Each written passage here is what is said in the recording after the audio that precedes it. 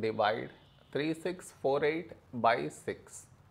To do this division, we should frame it in this way.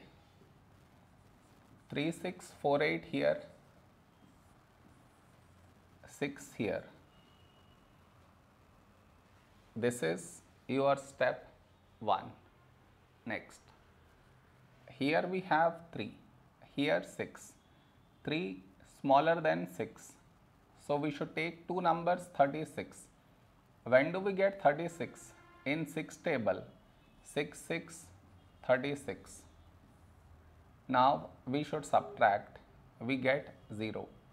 After this, bring down the beside number, so 4 down. Here we have 4, here 6. 4 smaller than 6. So we should bring down the second number.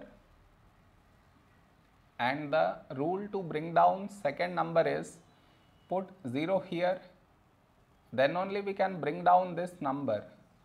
So 48. When do we get 48?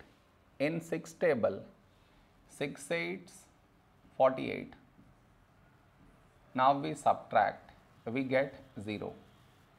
No more numbers to bring it down. So we stop here.